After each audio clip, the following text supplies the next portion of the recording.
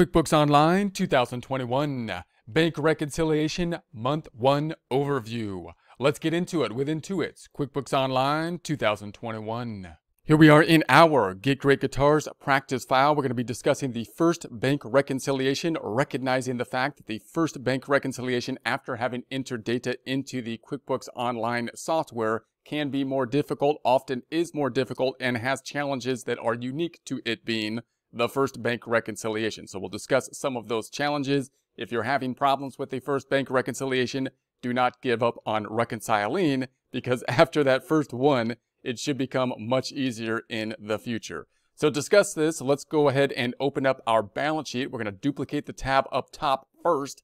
Go into the tab up top, right-clicking on that tab, duplicating that tab up top. Then we're going to go down to the reports on the left-hand side. We're going to be opening up our balance sheet report, the favorite report, balance sheet.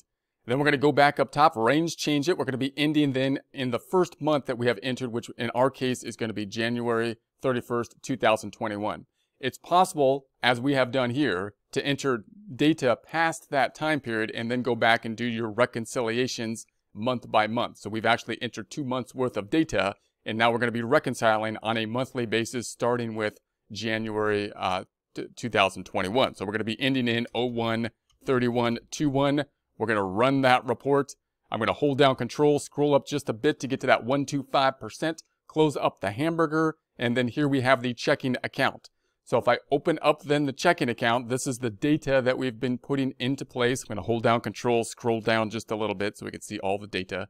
So there's our beginning balance. That's the point that we put in when we just start our checking account. And then we had all the data for the month of January that we put into the system. Our goal is to compare this information to what is on the bank statement, and as we do so, if we can reconcile exactly, then we have a double check from a third party that's going to give us that reconciliation, which is a huge internal control, something that we really want to do. If you're putting your information into QuickBooks, that's one internal control because it forces you to do a double entry accounting system. But if you then reconcile on top of that, that's going to add a huge layer of internal control verification that you're entering things correctly. So you can see then at the ending balance here, we've got the ending balance at the 100,223.50. That does not match. If I jump over to my bank statement, here's our mock bank statement, which has the beginning balance, additions, subtractions, ending balance at that 89,335. Those two things do not match, even though this is as of the same date, as of the same point in time. Now that's going to be typically the case even if there's no error involved, because there will be those outstanding checks and deposits if we're using a full service bookkeeping system. Realize, however, as we discussed in the prior presentation, and just to recap really quickly, if I go back to the desktop version here, you don't need the desktop version to follow along, I'm just going over here for the flow chart, that a full service bookkeeping system, whether on a cash basis or accrual basis, means that we're going to be using these forms: invoices, receive payment, create sales receipts, and depositing, independent from anything from the bank. And then we could verify the information from the bank using bank feeds, if we so choose, to double check that what we have entered matches what's in on the bank. So we have that independent third-party verification. It is possible to actually create your financial statements from the bank statements, which gives you less verification, because now you're not doing a double check, you're just doing a single check, because you're taking it actually from the bank after it has cleared. You're not going to know what the outstanding items are. You don't know what the outstanding checks or deposits are because you're not recording those in the system. You're waiting until they clear the bank and then just recording what clears the bank. In that case, you still want to do a bank reconciliation, but there will be no difference between the bank and the books because you created the books from the bank directly as opposed to using it as basically a double check. But you still want to reconcile to make sure that you're entering everything correctly, meaning you haven't double input anything from the bank or you haven't missed anything that should have been input from the bank. So that's going to be our objective. We got the full service system and we're double checking to the bank at this point. So this is what we have in the bank statement. The bank statement typically will be coming at the end of the month. So we got the bank statement at the end of the month here. That's why we compare it to our books at that same point in time. You do need to compare as of a point in time. Although you have online banking and we can go anytime we want, just look at what's in the bank, we can't do a bank reconciliation as easily. We can't do it if we don't select a point in time to verify as of that point in time, because as of this point in time, what we are going to do in this process is see exactly what the difference is between the bank's books and our books. Not so that we can correct it necessarily, because there may be nothing to correct. We're both correct in the information that we have. The information for the bank is just incomplete. They don't know about the outstanding checks or deposits. We just want to verify what that is, because that gives us a double check that everything else is correct. So that's going to be our objective. So if I go back then to the QuickBooks over here, and I scroll back up top, that's going to be our objective, to reconcile these things. The tool then to do this, to match this out, if I go back to the first tab, is going to be our bank reconciliation process. So we can find that by going to the accounting tab down below, and then you're usually in the chart of accounts, but then we jump over to the reconcile item. So we get the reconcile item, and then we're going to go into usually the checking account, which we already set up here. So we'd have the checking account, and I'm going to resume because we kind of started the setup last time, but I'll just review what we added in the setup. So I'm going to say resume. I'm going to close the hamburger. Now, what usually happens in the setup, if I go to the edit information, you got the same information as the normal setup process. The beginning balance will be there by default. Notice I can't change the beginning balance because the beginning balance is in the system from the prior bank reconciliation that happened. This is the first bank reconciliation. We don't have any prior bank reconciliation. Therefore, that's the first problem unique to the first bank reconciliation. Often, this beginning balance will not match what's on your bank statement here, because the bank statement has this beginning balance, because I started putting money into this bank statement, before I started entering the data into the QuickBooks. So I could try to go back in time and basically enter information into my books that would accumulate up to this 30,000 and go back in history and figure that out. But I don't want to do that. I just want to start my books as of January 2021. And as of that point in time, I had 30,000. I need to use that 30,000 and put that into my books. And in our case, whatever we needed to put in our books, we put in our books. So I'm not going to try to go back and recreate this item, because in our case, we're imagining it came from a prior bookkeeping system. And I'm not going to go recreate the whole prior bookkeeping system to get to the beginning balance here. So what are going to be our options then? Well, if I go back on over, we're going to say that we're going to basically enter this into the system as a deposit. We'll see that as we go, but that's going to be the first kind of problem. So then I'm going to have the ending balance, which is the 89,335. That's coming from the bank statement. So I'm just going to pull that right from the bank statement. So at the ending point, I'm going to end at the 89,335. Then next bank statement, next month, I will not have this problem. If I could fix this problem this time, I will not have that beginning balance problem next time, because on the next bank statement in February, it will have the same layout, but it'll begin with the ending balance that is here. And once I have that correct in the system, then it'll be correct and I won't have a problem with it. So we just got to fix that this time. This 89,335 then is going here.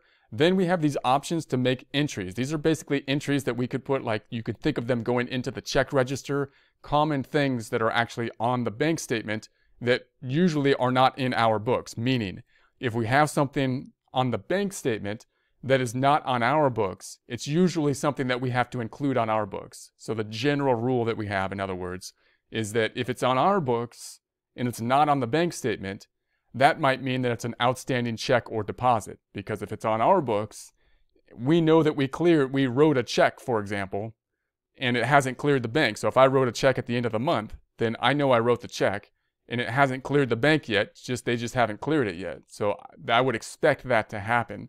However, if it's on the bank statement and it's not on our books, due to the way the timing difference will go, then either the bank made an error or there's something that I need to record on my books, and it's usually the fact that we need to record it on our books. So once again, if it's on our books and it's not on the bank statement, it may be outstanding check and deposit. Those are normal timing differences. That's what we expect to happen. If it's on the bank's books, on the bank statement, and not on our books, then either there's something wrong that we need to include in our books, or the bank made an error, which does happen from time to time, but is quite rare to be happening. So that means that, and the two things that are often on the bank statement are things like the bank charges. They just charged us money. I didn't know about it until I saw the bank statement, and they said, hey, we had a bank fee that we charged you. And I'm like, all right. So now I'm going to have to record that on our books. I'm not going to argue with them unless it's wrong, right? And then the other thing might be interest income. So they might give us some interest income, which once again, I didn't know about until I had the bank statement, and then I can fix that on our side. So we could do that right here, but I don't really like doing that. I'd rather just do it in the register myself and then tick and tie it off in the normal process of the bank reconciliation process. So I don't usually use these fields. Then I'm going to say save it. And so this is going to be our normal kind of bank reconciliation process. And remember, our goal is to compare what's on the banks to our books. So this big number right here, 89,335, that represents then our 89,335 here. That's our ending balance. That's where we want to get. And what we currently have cleared is nothing. Anything I check off down here will be cleared. So these are going to be the actual transactions. If I check off one of them, that's 65,000. That's been cleared, and we're verifying by checking it off that it's on the bank statement. Now the difference is 24,335 because we're subtracting these two out. So we want to get this difference down to 0. If I get that down to 0, that means we're basically have done the process of reconciling and then can create a report, which is the bank reconciliation report. Now the beginning balance is 0 over here, and that's going to be one of our problems. We'll talk about that in a second. Then we have the payment. So these are going to, anything that decreases the checking account. So like if I check off these guys, there's a payment item. And then the deposits are going to be anything that I check off that's an increase. So there's the deposit item. So you can kind of see how those will be working out. Our key number, of course, is going to be over here that we're looking into. Also note that if you want to leave at any point in time, you can. You could save it for later up top. You could say, I want to save for later and then leave and then come back to the bank reconciliation, as we will do in future presentations. We've got then the filtering options over here. If I hit down the filtering options, you can search for something. If you have a long bank reconciliation, you can't find a particular thing, you can use these search fields. You can search by category, which isn't used quite as often, but you can filter by these items. And then search by the payee, which again, if something's on the bank statement and it's not, and you can't find it for whatever reason on the bank rec, then it might be useful to do that. This is a nice field over here that it's going to end at, meaning we're going to stop looking at this. I'm not going to look at data in my reconciliation past the bank statement date, which is January 31st, 2021. Because if I entered it in my books in January, then it's going to clear either in January or sometime after January. But there's not a case where something cleared the bank in January, but we entered it in our books at some point after January. That can't happen because of the way that the things are working, right? When I enter it into my system, it might hit the bank statement later than when we entered it in our system, but it can't be the case that we entered it after January and it cleared on the January bank statement. The bank cannot know about something that we recorded before we know about it. Therefore, this ending date should be effective. Now, if we miskeyed something, and we entered it in the wrong date, then that's when you might want to look for future transactions and see if you had a data input date error for the data input. So that's going to be that item. Then we can search by all down here, meaning we have both the payments and the deposits, or we can go to payments only. So now we just have the payments or just the deposits. That's very useful. We can see all of them in this way. You can also change the sorting by date over here, or we could sort by type. We could sort by the reference number. This is very helpful if you have check numbers. If you have all electronic transfers, not so helpful. You could sort by account, not all that helpful. Usually the payee or the memo or the amount over here, which can be useful if you sort for the amount. But normally, you're going to be sorting by date because many bank statements will be sorted by date. So that's going to be often the useful way to go, or the reference number, because again, if you have check numbers in there, then that'll make it a lot easier for you to kind of find those check numbers. You may also sort by the amount because that could obviously be useful as well. But I think the default would be date and then search for the reference number. And if you can't find something, then you would search by the amount. That would be the general process that I would be looking for. Now, the idea of the bank reconciliation, it's very straightforward. We're going to say, hey, look, if we're at the same starting point, I'm at the bank statement. If I have the same starting point, and then I check off everything that is on the bank statement that's going to get us to the ending point, and I can find that same information on our books, then we have to be in balance. Meaning, in other words, we have the starting point, then the additions, then the subtractions to get us to the ending point. The starting point is what it is, and then we have the increases here that I can tick off line by line, and the decreases here that we can tick off line by line. If we have the same starting point of the cleared transactions, and then we tick off all the additions and all the subtractions, then we have to end at the same ending point. It has to work. So verify that in your mind. It's got to work. There's no way it cannot work if you check everything off. If I have the same starting point and I add the same numbers on one side to the other, in the bank statement and our books, it has to end at the same area, right? So that's going to be the idea. And then the items that are not checked off, then we would assume they would be the items later in the month. So some of these items down here, I would expect them not to have cleared. They will not have checked off and therefore be uncleared. And if they are uncleared and they were written, they happened on our books in January, those are going to be the items in the bank reconciliation report that will be the reconciling items, outstanding items, in other words, outstanding checks, outstanding deposits. So that's going to be the objective, or basically what we are looking at. Now we have a problem though, because I don't have the same starting point. How am I possibly going to reconcile if the starting date, the 30,000, isn't where we're starting over here? That's not where I'm starting on here. Well, you can kind of figure it out. What we'll do in the first bank's rec is I'm going to say, I'm just going to recognize that I know I don't have the beginning balance, but if I just check off the beginning balance as something that has cleared, meaning when I opened up the report, I put this 25,000 in as the beginning balance.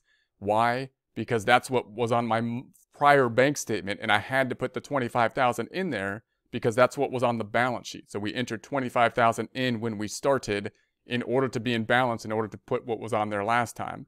So if my beginning balance tied out, then I could just check that off here, and although it's not in the cleared balance, I would still just check it off as an item, as the same item. In other words, if I looked at this and I said, we're at the same starting point, and then I have the increases and decreases, will end up at the same ending point. But if I start at 0 and you start at 30,000, and then I just add another deposit down here, which was 30,000 that I'll check off, then we'd still end up at the same ending point. So that's what we would do there. Now we still have a problem here though, because this was 30,000 and my beginning balance was only 25,000. So we have an issue there. Even there, I had to put 25,000. Why isn't it 30,000? That's because on our books last month, what was on our books was different than was on the bank statement last month, the month we pulled over our information into the current system. And the reason is because there was outstanding checks and deposits, meaning there are going to be some checks here. In this case, we could see them. They're right here. That these two checks add up to that $5,000 difference. Those two checks are going to clear this month, and I'm not going to find them on our side. They're not going to be in here because we didn't write them in January. We actually wrote them in our prior accounting system. They were outstanding. And so that's really what the difference is going to be made of. So I'm going to check this one off, and then I'm going to when I check everything else off, I'm going to say, I'm 5,000 off still. There's going to be a problem. It's right there. I'm going to find that I can't check those two off in our accounting system, and that's what the difference is. So I'll check this 25 of this off as having cleared as our beginning balance. It'll be a deposit on our side, which will not be the deposit down here. It'll be like the beginning balance, which will reconcile us. Then we'll be off by the 5,000, which I'm going to verify and show that those represent these two checks that I didn't enter in January, and therefore I must have entered last month. In February, they were we must have entered last month, last December, and they were outstanding. And that's the difference. And then we'll figure out kind of what to do about it once we get to that point in time. So that's going to be some of the major problems with the first bank reconciliation. Also note that when we enter this into the system, on the deposit side of things, the dates should be fairly close, right? Because it doesn't take long to clear. If I go to the bank and deposit something, then it should clear the bank within a few days. That should be pretty quick. If I have on the draw side of things that are decreasing, if they're checks, then that's going to be the longest kind of thing. That's where I expect the timing difference to be the longest, especially depending on who I give the check to, because they have to then get the check, deposit the check in their bank. Their bank has to talk to our bank before our bank will report it as having cleared. So the check date will always be later. So that's where the biggest discrepancy will typically be. And if we have electronic transfers, then again, that should be pretty quick, right? We should be, if we paid someone electronically and we record it on our side, it should clear through the bank fairly quickly, and that should be fairly quick. So the checks are going to be giving us that biggest problem of the timing difference. The checks also give us another check for verification because we have the check number, but the date doesn't help us too much because it's not going to be too close to our date possibly because it might take a long time to clear. Whereas on the deposit side, we don't have a check number or anything else. We kind of got to go by just the amount that was deposited. And then the date does help us because it should be pretty close. So the date helps us on this case, the deposit amount helps. Now, if we put things into our books, however, depositing them, grouping them in a different format, as will be seen on the bank statement. In other words, if this 50,000 consists of like 20 sales that we made that we to put in our system independently, and I'd have to go through our books and add them up on our side. In other words, if I went over here, looked at the deposits, and instead of grouping them together, like this 25,000 represented 10 different deposits from 10 different customers that I just took directly to the bank statement instead of going through undeposited funds and thinking about how to group them together in the same way as they appear on the bank statement, then I'm going to have an issue. I'm going to have to do a lot more work in the bank reconciliation process. So on the deposit side of things, that's why whenever you hit the bank with something, deposit or check, you want to think about how is it going to show up on the bank statement and try to line up your groupings that you're depositing into the bank using undeposited funds, for example, as we discussed in prior presentations, to the way it's going to show on the bank statement. So deposits should be fairly easy, but they can be difficult if you have credit card deposits. The credit card company can kind of mess up how the grouping of the deposit will look, and it looks different on the bank statement, so you got to work with the credit card company. And if you get deposits of cash from a cash register or something like that, and you're not using undeposited funds to group up your deposits, then you want to think about that system and how you can kind of shore that system up as well. On the electronic transfers over here, you might have more detail. We don't have the check number there, but they might give us more detail that could give us an indication of who the vendor is and things like that. So if it's an electronic transfer, you might think there's less information because there's no check number, but the date should be more relevant in that case. The amount should be relevant, of course, and we might have actually more information for the electronic transfers because we'll have things like the vendor data. Maybe there'll be more kind of the digital data that comes through in the electronic transfers. So that's going to be the general process. So we're going to actually start ticking things off finally next time. So I'm going to say save for later this time. I'm going to save it for later, and then we'll continue on it next time. So stay tuned. It's going to be great.